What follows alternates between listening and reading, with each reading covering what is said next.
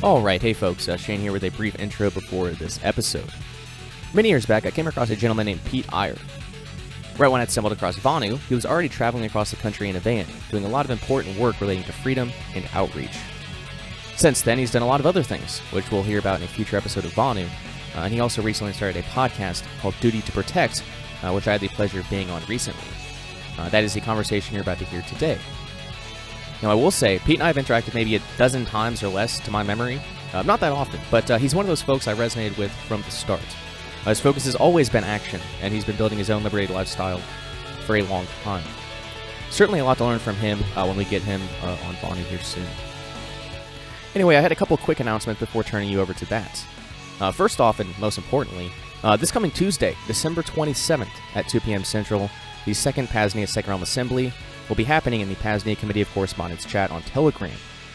Rex, my most recent guest, Bastard Chris, and others will join to discuss Rex's Pasnia-esque vision and to carry on the endless discussions transpiring over the past few weeks in the aforementioned chat. And since this is a Second Realm Assembly, please do bring any questions, topics, or whatever else you'd like to bring up. Again, this happens December 27th at 2 p.m. Central in the Pasnia Committee of Correspondence Telegram. Just visit t.me/Pasnia chat to join. I'm guessing you can probably just search for Pasnia on Telegram too, and it'll pop up. It's a public group. Secondly, I'd like to remind you that the second edition of my book, Vonu, A Strategy for Self-Liberation, dropped on September 11th of this year. It features a new foreword by Ben Stone, a new introduction by yours truly, and a few new chapters. Just visit libertyunderattack.com/Vonu book to order your copy today, or get this book in the Strategy Sample Pack, a bundle available on the LUA site. Again, libertyunderattack.com/Vonu book. I think that's all. Hope to see you at the second Pasnia Second Realm Assembly, and wishing you a joyous and liberated Holy Day season from the Free Republic. Cheers.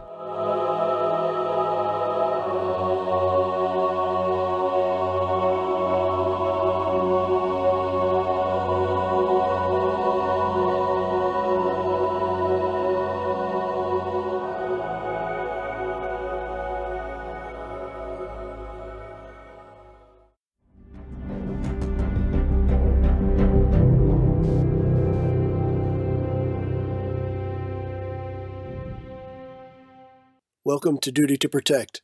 We help individuals develop the mindset and skills to protect themselves and others. My name is Pete, and I'm grateful that you're here with me. In this episode, we hear from Shane Radliff. Shane brings to us a paradigm and a lifestyle called Vonu. Vonu, a radical self-liberation strategy, was first put forth in the 1960s by a man who went by the pen name of Rayo.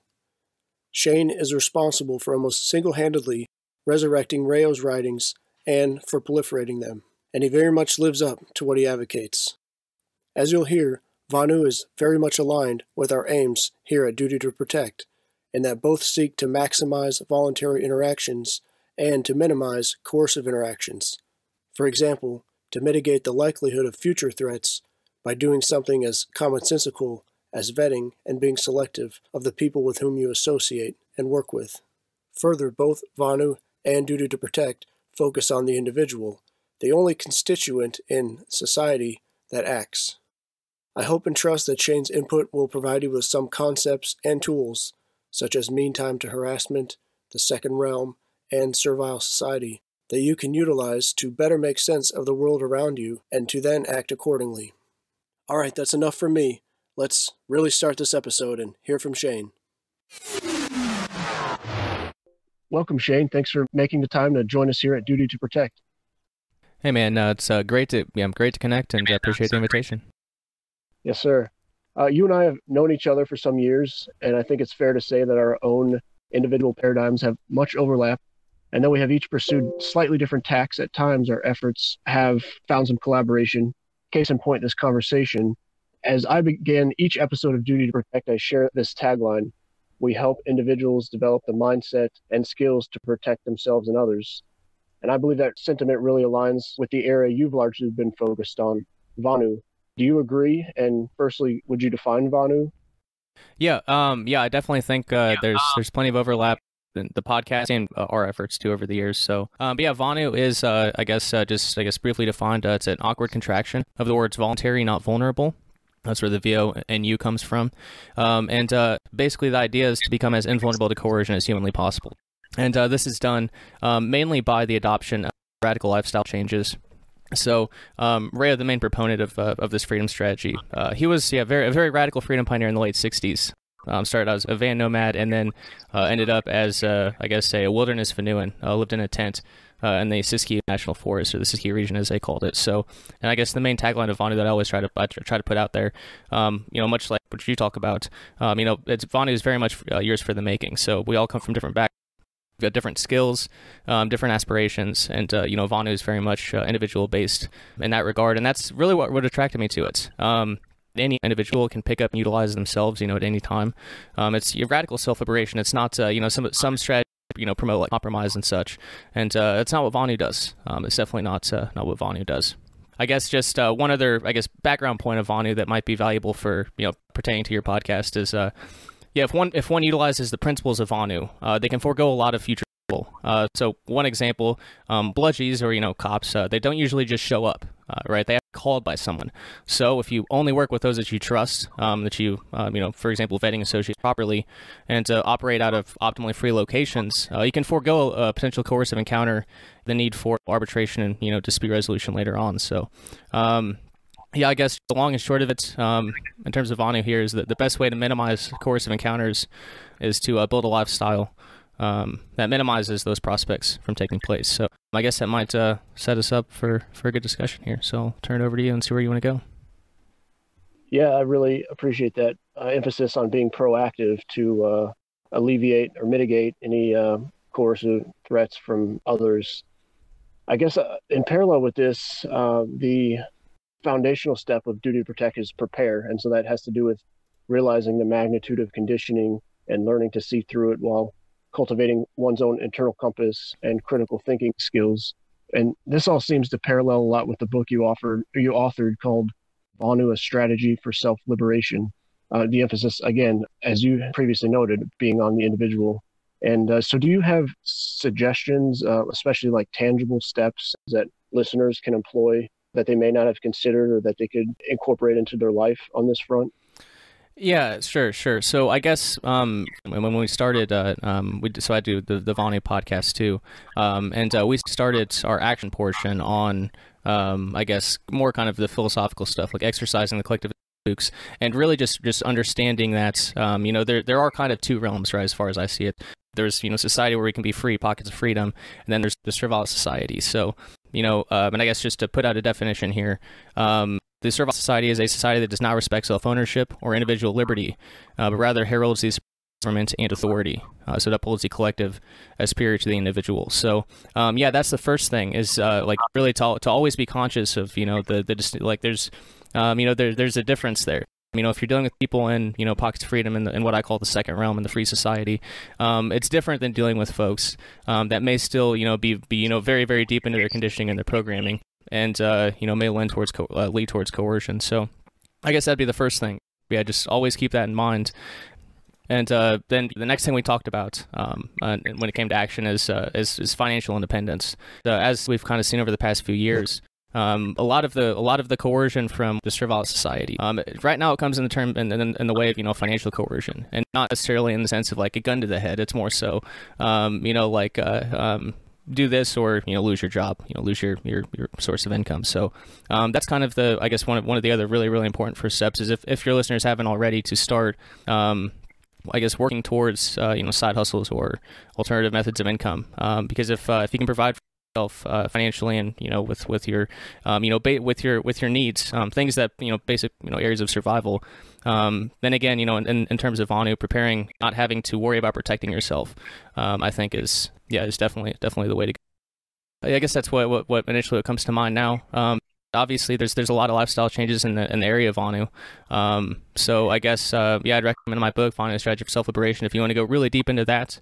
Or I guess if you want to go even deeper, the Vonu Podcast, which is I guess coming up on 5 years now. So there's lots of diving into the individual lifestyle changes. Additional things to consider if your listeners are interested. gauging your mean time to harassment is something that Ray talked about doing back in the 60s. But yeah, I guess that's what comes to mind at that moment. Yeah, that all sounds very pertinent, especially the financial independence. I was just listening to some other content, and they were saying just how empowering it is when, individuals are self-employed and that they're not as controllable and whatnot. And like you said, if you can figure out a hustle or a couple or a few, then you can kind of really carve out some freedom, some area for yourself that you're not as likely to bend if other people make some orders, like you said. And I'm glad you mentioned like the Servile Society, because this is something I've always appreciated about your Vonu related efforts, is that you use the technology of language, of words. So like rather than parroting the sophistry of those who want to control or manage others, you speak plainly and you call things out for what they are. So on the Vonu Podcast website, you have this list of terms, and you did say Servile Society already. Another one I really think is apt is controlled schizophrenia, which points out inconsistencies or internal contradictions that we individually or people around us may have. And to me, this is important because it kind of frames where things are at. Like when you realize that, then you can set yourself up for like moving forward past it. Can you speak to that? Just like how important it is to use accurate language, both between, say, me and you, or you and your neighbor, or just internally with your own thought processes? Yeah, definitely. And, right, I guess, I talk about on the Vonu podcast and just generally about, bringing our principles in line with our actions, as individuals. And I've kind of noticed the same thing with language too, is that this kind of gets into some occult stuff, but I kind of view the English language as like spellcraft. Spelling. If you start like consciously looking at the words that you're saying, it's like the words that we use disempower us. Like understand, like you have to stand under something. So I guess, and that's something I definitely get into, with Ray in the 1960s. Like why is it important to be very, just to be blunt about stuff? Clarity is important. Yeah, I think you to me at least, you hit the nail on the head with saying just like utilizing that language is like disempowering. Mm-hmm. I often, in previous projects, when I would deal with police employee actions and things, I would very much strive not to use the word authorities as is in like common parlance, because the root is author, and I don't want to just give their narrative power and say that yes, what their version is correct or whatever. But you don't let them author your story. Yeah, exactly. And you mentioned a moment ago also the concept of mean time to harassment, and I think that's really insightful.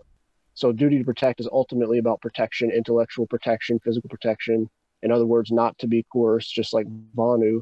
And it's, so I think, I think this phrase or this concept, this tool, I guess, a framework mm-hmm. of mean time to harassment is one that's often overlooked, even by like fellow travelers and stuff. So could you talk about it a bit and why it may be useful for listeners to factor into their own lifestyle and actions? Yeah, definitely. And I guess I'll preface it by saying, so Vonu is a freedom strategy. I wrote for a number of libertarian publications throughout the 60s and 70s, but most of this comes from the book called Vonu Search Personal Freedom that was published, 9 years after he disappeared in 1983. And in terms of mean time to harassment in particular, he wrote like one article on it. That's all else he ever really described it. So I guess mean time to harassment, and it's kind of ours for the making too, I guess. But just generally speaking, is in terms of definitions, it's a way to gauge the time in between coercive encounter. So if people look and the book, I guess all these books are available. But yeah, there's a chart that he provides in the original book. Basically. Activity, lifestyles that require lower competence levels, like nomadism, for example. Most people know how to drive a car. It's not hard to get a vehicle, and some people are forced to live in their car, right, if they lose their home or something. So it's not something that's it's not something that's really difficult to do per se. But like living on a sailboat or I don't know, wilderness fauna. Those require more skills, more competency, and I guess there's and I guess the activity of the lifestyle too. If you're concealed in the wilderness, that's less activity than if you're driving a car through the city, right? Less noticeable.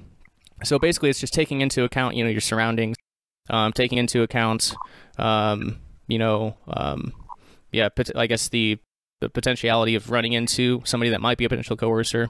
And yeah, basically just a way to kind of calculate, a sort of way to calculate, how long your lifestyle will be invulnerable to coercers.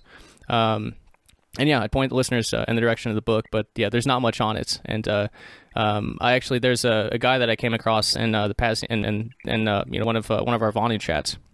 And he actually, I'll be interviewing him hopefully here in the next few weeks, but he has gone really far with the concept, much further than I have. So there might be something else on the subject here in the next few weeks or month or so. But yeah, I guess that's kind of a review.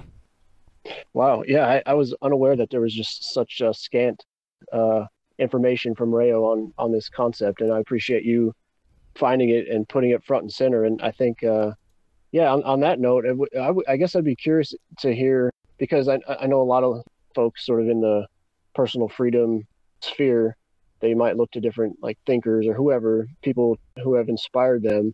But Rayo is probably someone who's not on the radar of a lot of people. Even it's definitely changed because of your multi-year efforts and that of your colleague. But how did you first come across Rayo? I guess now that we're on that subject, I'm curious, because it shows like your own drive to learn and do research and share. It's a pretty good example. Sure, well, I appreciate that. So I guess it would have been 2017. I think it was 2016 actually, probably now I'm thinking about it. But it was actually Libertarian Attack in the Vonu Podcast. But we were doing something we called the Direct Action Series. Kyle, my old host, the Vonu Podcast, stumbled across this book from a random blog post that was kind of doing a book review on it, and he sent me the Amazon link for it, and it was like $30. This old green book was like $30, and at that point I was buying a lot of like Austrian economics books, and you can get 3 massive books for like $10. So like that was a lot of money to spend on a book for me, especially since I had no idea what I was really getting myself into. But I got the book and I read it, and it was unlike anything I'd really read before. And he was, giving relevant and accurate critiques of a lot of things, and I guess talking about and doing a lot of really radical things. So it really drew my interest. Kyle and I decided to I digitized the book and put it out for free in PDF and audiobook format, which was a little more of a process. Rayo was largely unknown. There are a number of articles that were published, and like I think was that public? I guess there's a Libertarian magazine. I can't even remember what it's called off the top of my head now. But all that stuff's mirrored on the Vonu Podcast website. But there, not Reason, no. But there's no Libertarian. It was like 1987 was when this article was released. But it was basically the Mystery Made Libertarian Movement, which is an art basically like a retrospect on Rayo, Tom Marshall, which is I guess maybe his given name. But they're very, very, very scant, and. But I guess the other thing that might be pertinent is if your listeners are familiar with agorism and Samuel Konkin. Well, Samuel Konkin actually got, if you look at, there's an article I wrote called, Ethical Enclave Trading, Black and Gray Markets, and he wrote in 1967, and I discovered that Konkin would have been like 18 years old at that time. And if you look at it's exactly what Konkin talked about 15 years later when he went agorism and started promoting that. And then I guess later after the fact, this is kind of my just a had for a while. I went and actually decided to look at it and see if Konkin actually knew that Rayo existed. And I found a handful of articles where he mentioned Rayo and Vonu specifically, so he was familiar with it. I don't think he actually ever credited Rayo with that, but he did credit Rayo for being a radical self-liberator. So there was credit for that. But very, very, very hard to find. And now I've gotten all of the old libertarian zines from the 60s and 70s that he wrote for and edited. And I'm still going through, and it'll probably be a long, 10, 20-year process of actually digitizing all those, getting those. Yeah, the information will never disappear again. So I guess that's a good thing. Yeah, man, that's great. That's really interesting. You just kind of took a risk on that $30 purchase, but I guess trusted your intuition, and it's led you down this path, and it's been really fruitful, and I think probably benefited thousands of people. So it's really, really impressive and great to hear. It reminds me of when I know Randy Barnett helped to sort of reinvigorate interest in Lysander Spooner in a couple decades back, and just other folks doing similar things. There's definitely some gems that if that could be a pass by, but for actions such as that you took. Another a quote I know I shared with you, and I know you probably know all his writing and quotes verbatim, but that I took from one of Rayo's writings from 1969 publication. It just kind of echoes what we've already talked about, but the emphasis on individual action. But I just want to share it because I think it's just so on point. But he said, I suggest that liberation is possible only on the individual level and only by changing attitudes and living patterns together. It is to integrate intellect with reality, to follow through with action. And I see this happening today, like say with folks who are seeing the need, say, to like divest their allegiance and as many ties as they can to like regimes and structures that they don't agree with, and to make themselves more invulnerable to coercion, and doing things such as like food production. And I guess, do you have any other thoughts on that, or do you care to weigh in on this angle anymore? Yeah, the first thing that comes to mind is that individual action. We have to become the individuals that would exist in this free society that many of us desire to come into fruition.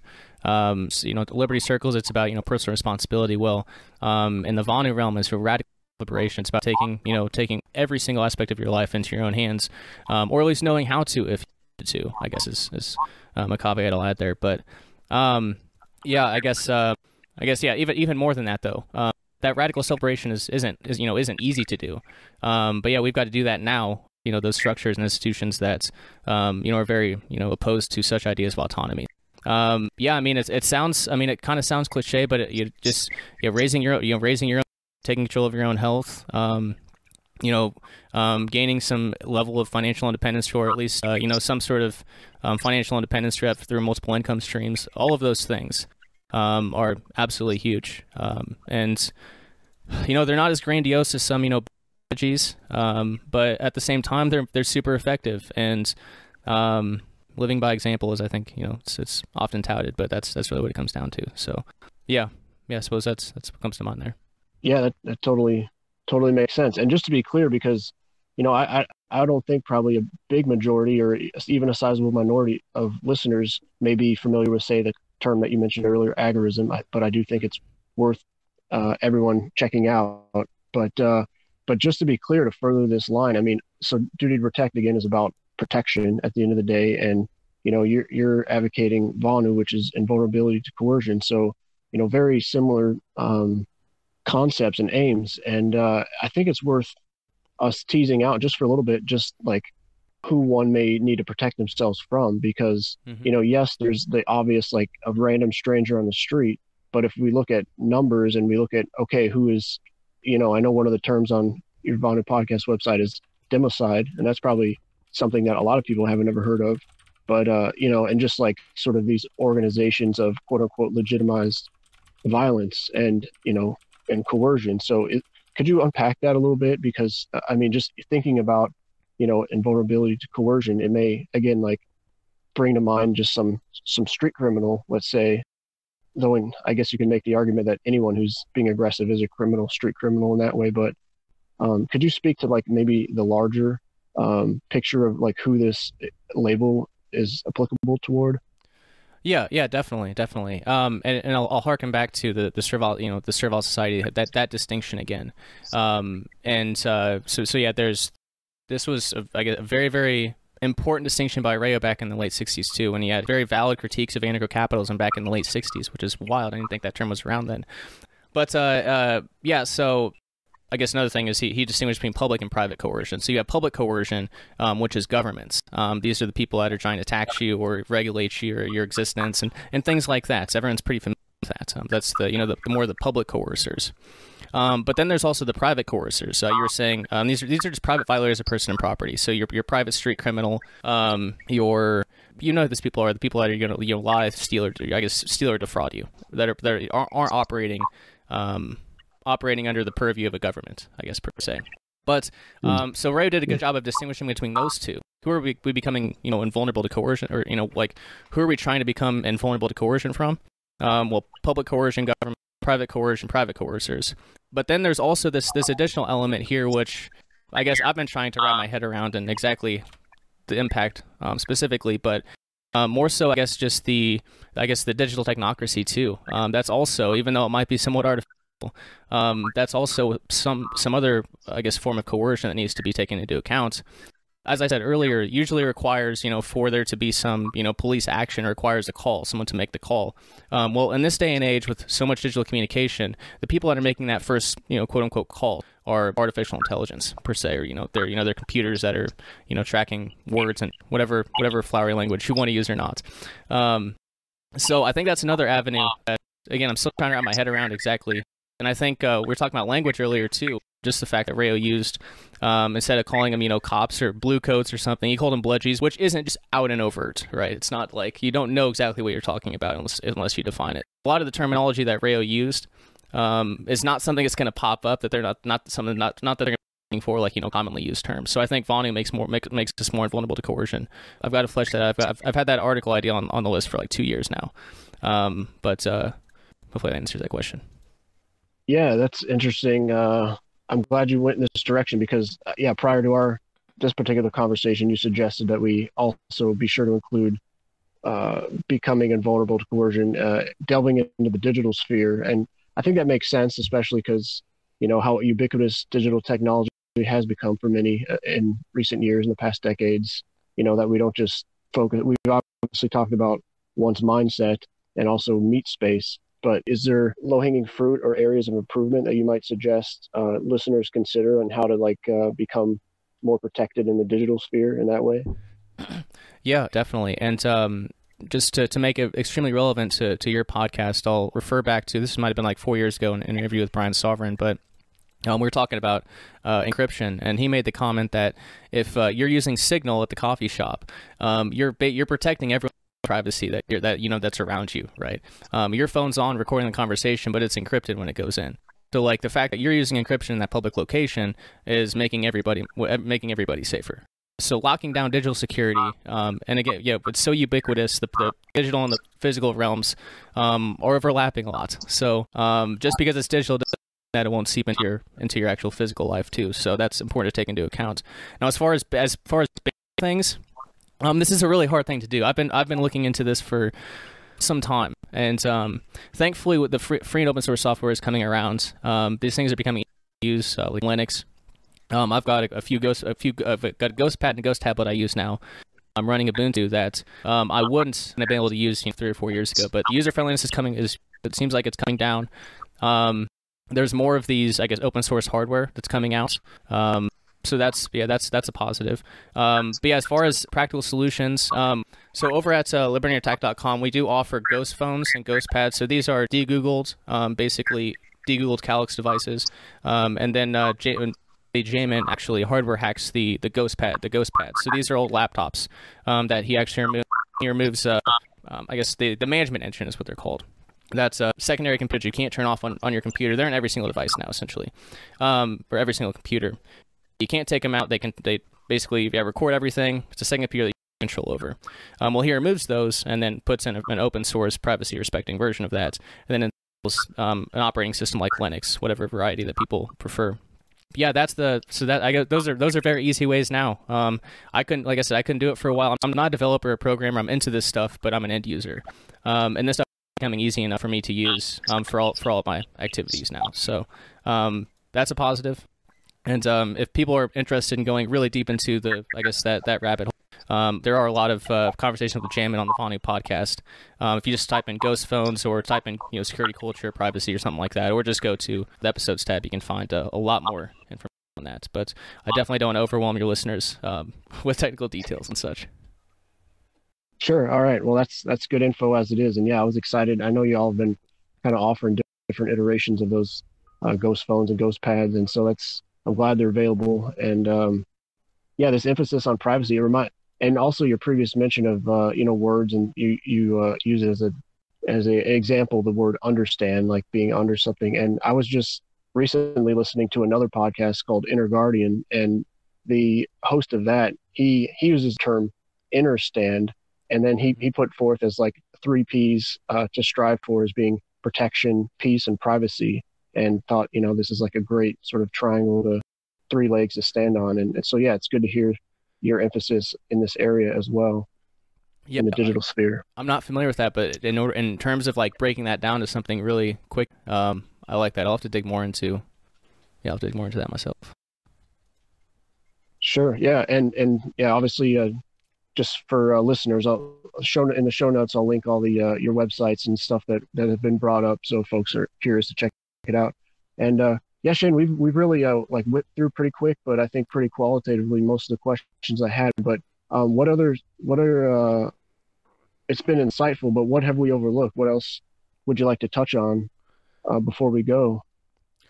Yeah. So, yeah, I guess I'll emphasize it again. Just the importance, and talking about protection or talking about arbitration or dispute resolution beyond just the protection part. Really, like these encounters oftentimes start with, working with somebody that I've been working with. So again, I'll emphasize the importance of vetting wisely, working with people that you trust. And yeah, that you can live with on a consistent basis, or I guess not live with. Vet people you work with. It can prevent a lot of potential troubles in the future. Otherwise, I guess that's Otherwise, I really don't have much else to add here. Sure. No, it's been good so far. All right, so I guess, do you mind listing where folks can find you and your work? I'll be sure to include links, but in case people just want to hear it. Mm-hmm. Yeah, definitely. So I mentioned the Vonu Podcast a number of times. VonuPodcast.com is the website there. Lots of podcasts coming up on 5 years now. So plenty of content. I always recommend people start back at season 1. There's a philosophy side of Vonu and there's an action side of Vonu. And season 1 kind of goes into the philosophy and some of the definitions and the terms that we talked about. But we go into a lot of depth. I guess next, libertarianattack.com used to be a podcast and radio show, but now it's just a publishing outfit. We offer a lot of the Vonu zines that we digitize, we put out in paperback format, as well as published. But for people who want the physical copies, we put those out, and it gives people a way to support our efforts too. You can also find the Liberty books, lots of great books there. But we've also got the Ghost Pads and the Ghost Phones, and then Aura's Apothecary for health items we grow here on the homestead. And then lastly, so we were talking a lot about individual stuff. The little other project I do is the Free Republic of Pasnia. Essentially, we're building a parallel network. So I guess my next step beyond building that resilient lifestyle for myself is I want to build an overall an entire network. Or help put one together with a lot of great people, to where we can have all of the same things we have in the first realm of the servile society, those same sorts of lives, the same sorts of conveniences, but upon a framework of a society, upon a society based upon a framework of foundation of peace and voluntarism. So that's what we're doing at Pasnia, is building a parallel network. It's kind of a free country project, but that's more so just kind of the dressing for a cooperative. A decentralized country is a decentralized network of self-sufficient homesteads and just pockets of freedom more generally. So yeah, if people want to learn more about that, paznia.com is the website, and that's probably the best minute or two explanation I can give on Pasnia. But yeah, people can go there and get an idea. Yeah, there's also the Pasnia Committee of Correspondence on Telegram if you want to join a community of freedom pioneers that can help you achieve your liberated lifestyle. It's t.org/Pasnia chat. So with that, Pete, it was great to connect. Long time coming. Thank you for all that you do too. You've been doing this work maybe even longer than me. So I think even longer than me. Thanks for all you do too. Yeah, man, you're welcome. And again, appreciate your time, and I appreciate that you got a plug in about Pasnia. And I just want to underscore for listeners, Shane's recommendation to start with some of the early episodes of the Vonu podcast. I remember, I think it was 2018, maybe when I first took a deep dive into your content. At the time, my wife and I were living in an RV, and I remember where we were. I remember walking through this town, like different days, and just consuming voraciously like hours of this content, and being really struck by its sort of, I guess, common sense nature, in both that it resonated with me, and also the emphasis on action. And I thought that was very a breath of fresh air, because it wasn't just content to look at, just theorize and be in the ivory tower, but actually implement steps and learn from each other and support and create networks. So it's really good stuff. Yeah, certainly. I guess just what one other thing I could toss in there, speaking of technology, is that this is a lot easier to do now. So Ray was out and writing on a typewriter in a tent, and that was what he did for radical self liberation. But now there's technology. I'm gonna do an episode on it, but there's those solar bikes that you can get, the electric bikes that can charge with solar panels, and you can also have you can plug in your laptop to it and stuff and charge it. So you could be out in the middle of the technology has enabled so much. So I guess I just definitely encourage your listeners not to think inside the box, think outside the box, and to really examine all possibilities. Yeah, and it seems like you're definitely sound positive and optimistic, and that's a great mindset to impart on people. So again, Shane, I appreciate your time and the knowledge that you've brought, and encourage folks to check it out. Cheers, brother. Appreciate it. If you found Shane's commentary interesting or insightful, I encourage you to check out the projects he's involved with, where you'll find podcasts, books, and other resources, including privacy-oriented computers and phones. Relevant links are included in the show notes. As always, thanks for your time and for your motivation to self-improve, and by doing so, to add value to the world around you. Until next time.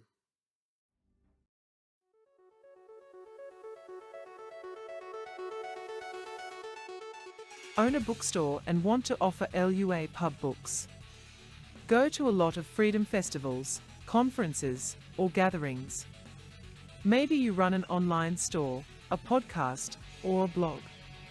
Calling all affiliates and wholesalers.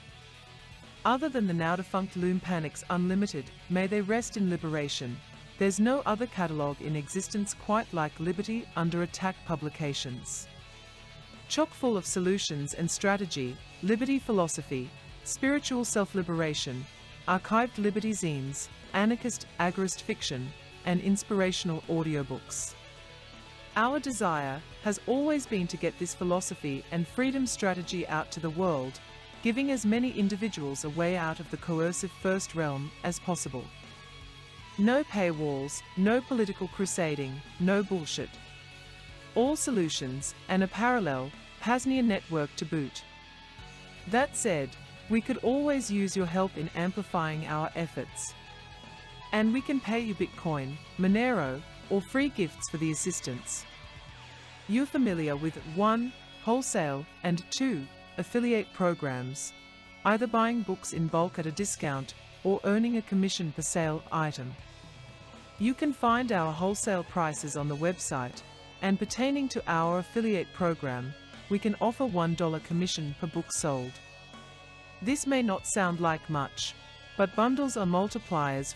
For example, you could secure an $18 commission for selling a self-liberation bundle via your own custom 10% discount code. What about the free gifts?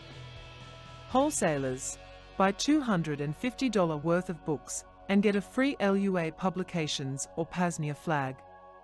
Affiliates, sell $250 worth of books and get a free LUA Publications or Pasnia flag. Sounding good? Interested in joining the LUA Pub team? Visit libertyunderattack.com and click on the Work With Us tab for more information, or email Shane at libertyunderattack.com to get on board today. Thanks in advance for your assistance. We look forward to a mutually beneficial and profitable relationship. Cheers from the Free Republic, and see you in the second realm.